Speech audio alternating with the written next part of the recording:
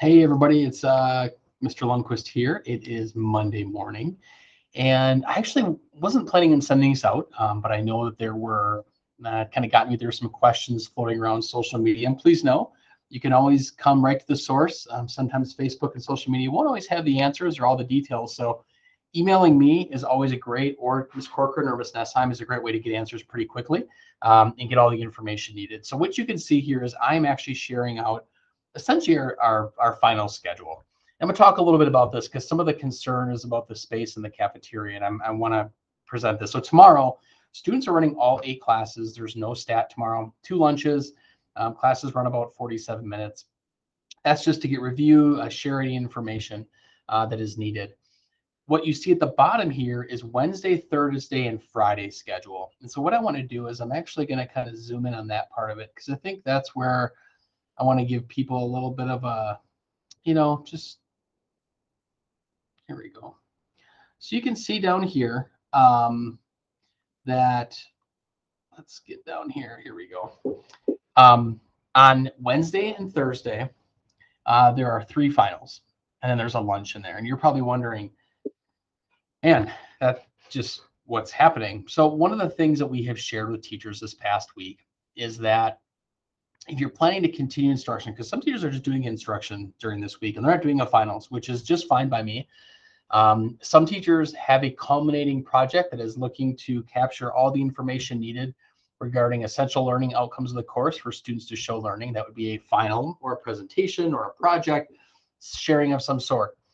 They have that here. There are some classes where it's a project, but they're just handing it in. There is no presentation. And to minimize people in the building, we've told teachers it's up to them, and they'll be sharing this out if they haven't already with their students, if they need to be in their final period of that day. So for instance, if I have first period, I have a final with a teacher and they tell me, you know what, it's a project, you're handing it in, you don't need to be here for the first period final. On Wednesday, I don't have to be in the building until 9:45 or until probably before that because you have a second period final. If I had study hall, you don't need to be in the building. So during study halls, you don't need to be in the building. If your teacher has told you that there is not going to be something actually happening during one of those periods, you don't need to be here. And then students will actually be, once they get done, they're allowed to leave. And when I say leave, I mean leave the building. It's either be in the classroom or leave the building. It's not wander the building, hang out in bathrooms, which is apparently this gross trend that happens here. Hanging out in the bathrooms or in the cafeteria. That's not what this is about. This is about either leaving the building or staying in that classroom. So that will also reduce it. One of the big things I do want to provide information for is around lunch. Now, there's some concern that lunch is one lunch and it's 45 minutes long. And where are we possibly going to fit everybody? Historically, looking back years, students, because what we allow is for 9th, 10th, 11th, and 12th graders to leave for lunch. So 9th through 12th can leave for lunch if they so choose. They just need to be back, obviously, for their next final, which begins at 12:10. But they are excused for lunch. They can all leave. This is not like normal days where it's just juniors and seniors. Finals week, it's 9th through 12th grade. So between 9th through 12th grade, not having to be here for lunch, as well as if you have a study hall or a class that does not have a final running, you don't need to be here for that part of it. And also students, if you have a 9:45 final, it gets done at, let's say, 10:45, you might be dismissed to leave. Well, your next final is not until 12:10, you can leave. And so you don't need to be here in the cafeteria for lunch. And so historically, the lunch has been very small.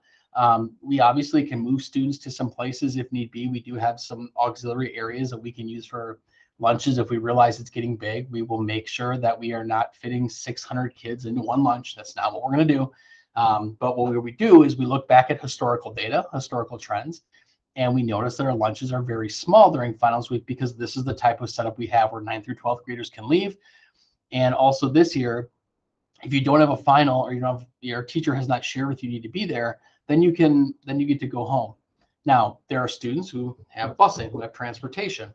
For those students that need transportation, and you are sitting in study hall, the cafeteria, we will have somebody working there, so you can sit there. But that is really the only time that there'll be students in that areas for if they don't have transportation, they can't leave, and they have a study hall and they have to be here. It is not going to be where if I have a second period final that gets done at 10:45, I want to go hang out in the cafeteria for a half hour. That's not happening. And you'll be removed and asked to go back to the class that you came from or leave the building, and you cannot come back in until either lunch or the next period. So there is a lot of flexibility. As you can see, there's also 10 minutes between classes. That's in order to grab a quick snack, walk in the hall and eat, get some water, use the restroom. Because once you get that final, you need to be focused on final. You're not taking a 20-minute bathroom break during a final. You're not going to go walk down to the cafe during the final and walk a lap. That's not happening. You're going to be in your room during your final, or you're going to be out of the building. So know that these things are in place. We have students who will be here for most of our finals. We have some students where their schedule matches up where they don't have much to do for finals, and that's okay. That's Wednesday, Thursday, and Friday. We do have an early dismissal, and that is we have 2 finals, and then we have an early dismissal time.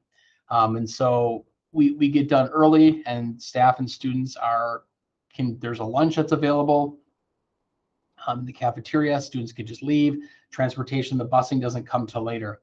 Now, one thing you'll notice on here is that finals get done at 1:40, and you're wondering, well, I take a bus, and I take a bus. I don't get out of here till 3:25. Yep, you got to wait in the cafeteria until 3:25. If you are taking a bus, or you can leave. I mean, you certainly could go to a friend's house. You could leave. Your parents could pick you up. We are not saying you have to stay. What we're telling you is if you're choosing to take, if you have to take the bus, you have to wait till 3:25. There is no early bus. So then that dismissal makeups, that's if you have makeup work, if let's say you missed a final, if you need to get some other assessments done, hopefully you've coordinated that with your teacher. Those times are great opportunities to catch up and get some catch-up work done with the teacher. Set that plan up tomorrow when you're in there for those 47 minutes. But those dismissal makeups, that is time for makeups. And then lunch is available on Friday and each day. So I know it's a little bit confusing, and I know that there are some that were showing concern around the lunch piece, but I assure you that based on historical data, the lunch is not that big. 1, because it's bigger. 2, because of just the sheer fact that we're letting 9th through 12th graders leave. I mean, if it gets done at 11:15, their next one's not till 12:10. They theoretically have 55 minutes to go get lunch somewhere, which is a lot of time to go get lunch or leave. If they don't have a final second or third period, it's even bigger. If you don't have a final third or sixth period, after the second period, you're done for the day essentially.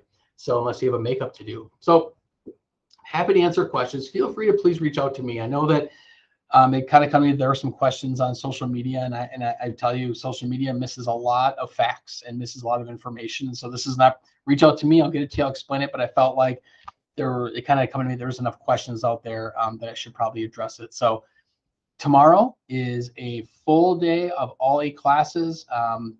There's kind of if you're in your first lunch or you're in your second lunch, you can kind of see when that is.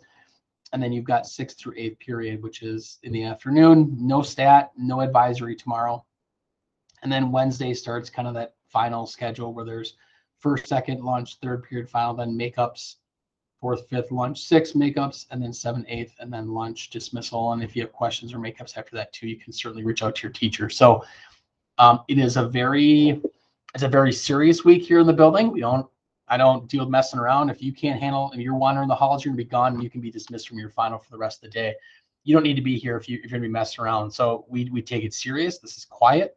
You've got plenty of time between classes. You can leave for lunch. You can leave for study hall, and then you can leave after your final is done. There's no reason to be wandering, lingering, loitering around the halls here. So know that if we find you doing that and it's problematic, we'll ask you to either sit in the office and you'll be done for the day. You don't want to put yourself in that position because this is a time where people are doing this very seriously. So again, reach out to have any questions, and I look forward to seeing everybody this week. Thanks. Also, actually, one last thing. Sorry. We have provided some flexibility. We know there's probably going to be a variety of students out this week with COVID, and for those with medical excused, not just because you want to extend a semester or because you think, I need some extra time. If you have medical excused in this week because you weren't able to make it because of COVID, you can extend out. We've got some opportunities next week. You'll have to do it during your stat next week to get that done. So know that for those that are out with COVID, we've extended the grading window. It doesn't even extend the semester, and this is just for the students with that medical COVID exemption. They're out with COVID. If you're on vacation, I'm hoping you've already made that, because we're not promoting people taking vacations during the week of finals, because it's not a slough off week. And so this is not a freebie week. You don't get that extension that those with COVID and who are medical excused out. I'm hoping that you followed our board policy where you've reached out to teachers and made a plan. So know that for those that are out COVID and wondering what's going to happen, you will have time to make it up. If you will work this out, you'll be fine. So we'll get through it. That's the last thing I want to share. Again, good luck this week, and we look forward to seeing everybody soon. Thanks. Bye-bye.